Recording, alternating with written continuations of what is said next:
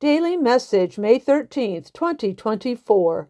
In Psalm 1, verses 1 through 2, it is written, "How blessed is the man who does not walk in the counsel of the wicked, nor stand in the paths of sinners, nor sit in the seat of scoffers.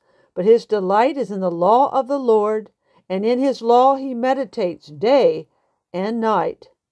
Theologically, wickedness is defined as that which is evil and contrary to the will of God, such as is described in Isaiah 26, verse 10. Though the wicked is shown favor, he does not learn righteousness. He deals unjustly in the land of uprightness, and does not perceive the majesty of the Lord. Wicked, wickedly, and wickedness is mentioned 482 times in the Bible. While the term wicked is often in the general sense of wrong, it refers specifically to evil, not in its moral or judicial sense, but in its active form, such as mischief. As such, it denotes perversity of mind, by which one surrenders himself to evil impulses. Wickedness has its seat in the heart and is inspired by Satan. It is progressive and contagious in its manifestation.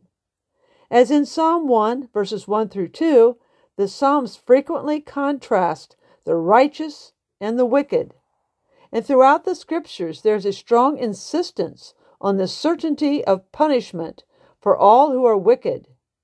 It is by wicked works that unbelievers are alienated from God, but those who are progressing in faith have overcome the wicked one. For the shield of faith is a sure defense against his attack. As suggested in Psalm 1, verse 2, part of that shield of defense being to know the Word of God and to meditate on it day and night, such that one recognizes that which is not of God and is not in line with God's will. May these words of the psalmist be true of us. The Lord rewarded me for doing right. He restored me because of my innocence. For I have kept the ways of the Lord.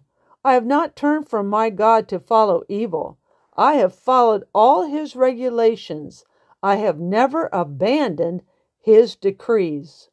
With love to all, Pastor Cheryl.